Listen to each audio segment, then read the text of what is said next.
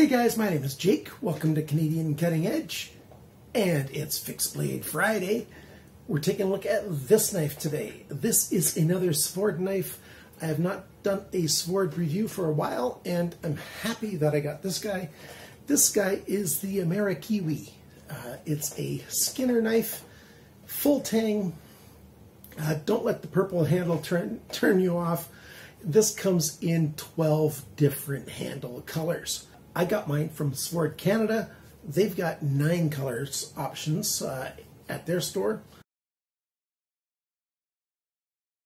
And but if you want even more colors, if you're in the United States, you're lucky. Amazon.com has 12 different colors, and if you're in New Zealand, you've got all the choices as well, because New Zealand is where these knives are made.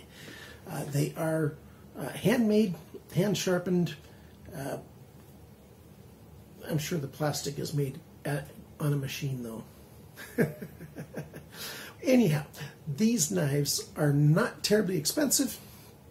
They are in the budget range, and they are available for you guys. We want to look at this today, so stick around. The review's coming at you right now.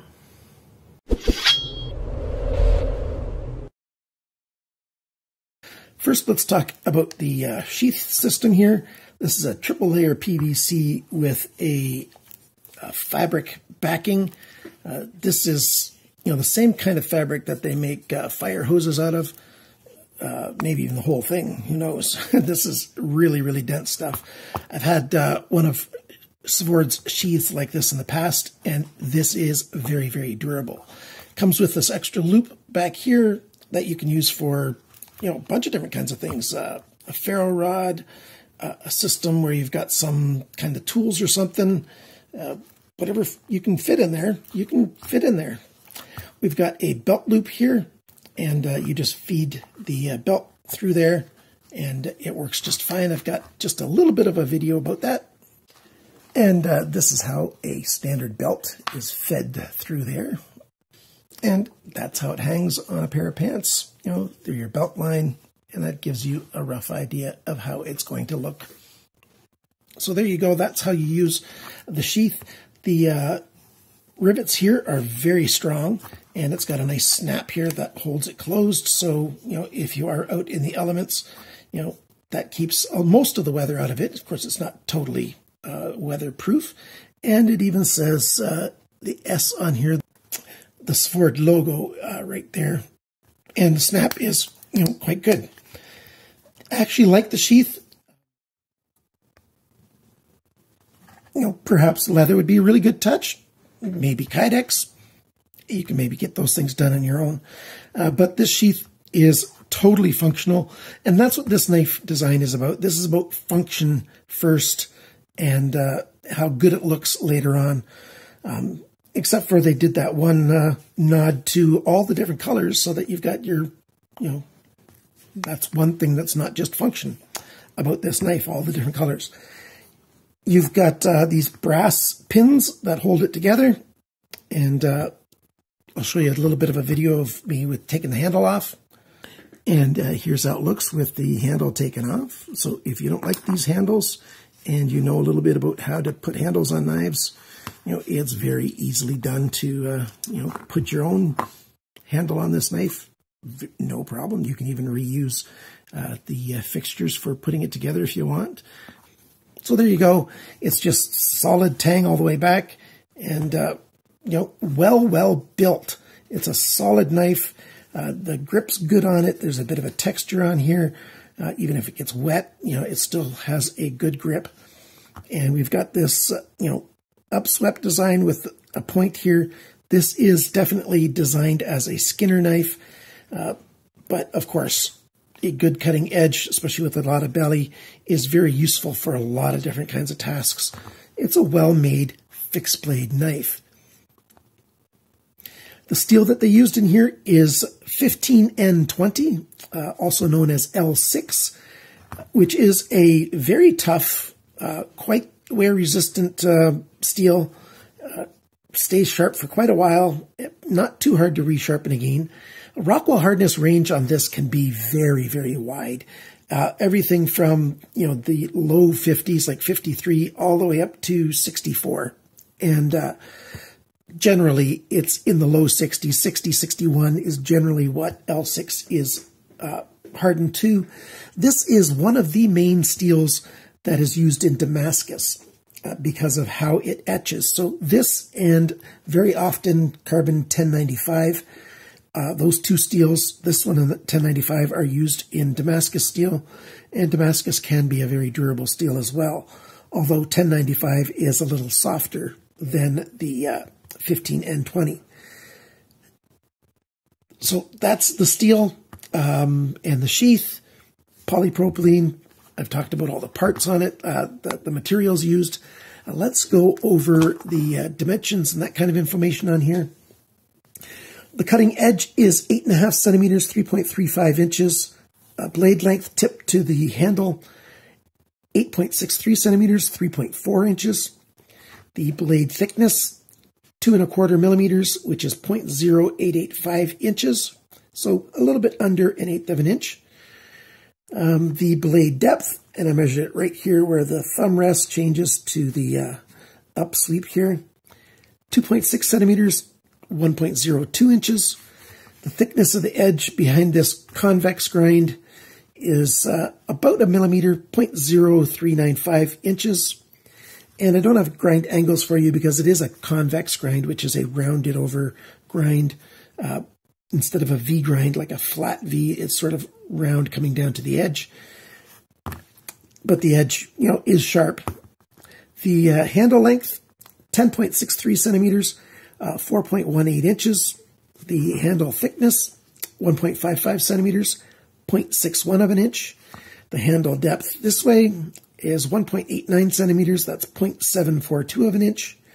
The grip area, so between my thumbs, 9.14 centimeters, 3.6 inches. The total length of this knife is 19.25 centimeters, which is 7.58 inches. So that's the main specs. The weight. The weight is 78 grams, 2 3/4 ounces. With the sheath, it's 189 grams, 6.65 ounces. Now, the factory edge, I measured that on my equipment, and I was very surprised at the outcome that I got, because I do that. One of the first things I do is I measure how sharp it is before I do any of my testing or anything, and then I just write that number down, and I get back to it later. 485 bes. That's a terrible number for how dull it is. Turns out this knife had a burr on it on the edge, and that's why. I removed the burr, and that's all I did. It took me 30 seconds to remove the burr, and then it got 145 rating for the sharpness. 200 is considered sharp. Smaller is even sharper. So 145, nothing to scoff at all, at the sharpness of this, but too bad they left the burr on it, and that gave it a very poor performance straight out of the box. But the way to find out if there's a burr on something, you take your nail and you push it across an edge, and if it catches, you've got a burr right there. And so it had a nasty burr that I took off, and it was totally fine. How much does this knife cost? SVORD Canada, SVORDknives.ca, $74.99 Canadian. Amazon.com has it for the Americans, $33.93 US. So, it is a budget knife. Knives always cost more in Canada. That's just what we deal with.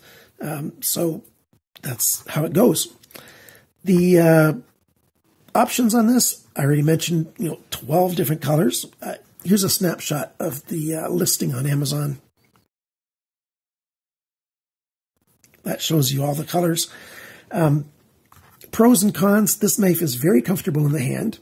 It has that curve on it.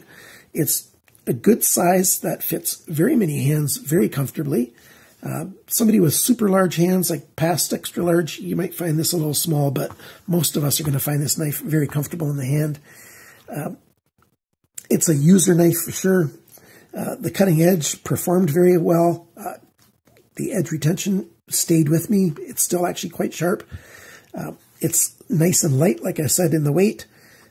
Durable sheath, full tang. It's a simple knife that's done well. SVORD Knives, Brian is the guy who started the company in New Zealand.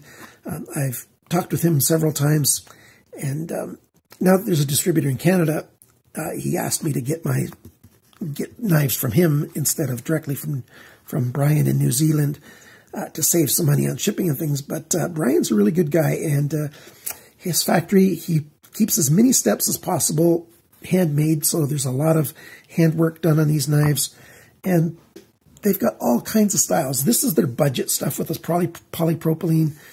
They've got knives with wood handles, even higher end steels. This isn't a high end steel. This is sort of a mid-grade kind of low to mid-grade kind of steel, but they've got higher grade steels and several different levels of knives. This is budget, and then they got sort of mid-grade, and then they got higher end steels, higher end knives as well.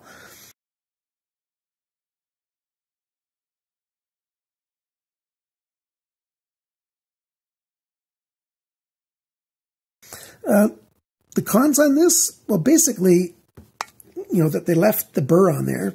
That's the one con, and that's about it. The rest is all just preferences. Like, some people might prefer Kydex or leather. That's a preference.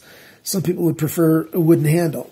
That's a preference. But the actual quality of everything on here, it's actually done quite well. It's simple, clean lines. They stamp the knife out, the steel out, and then they do the handwork on the rest. They like keeping it rustic, like this is the surface of the steel as it comes from the steel factory, and it's actually a nice look here. And function.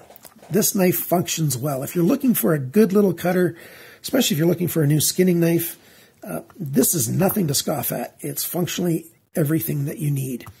So there you go. Thanks for watching my video on the SVORD AmeriKiwi from SVORD. Thanks for liking, sharing, commenting, and subscribing. And remember, guys, always cut towards your chum, not your thumb.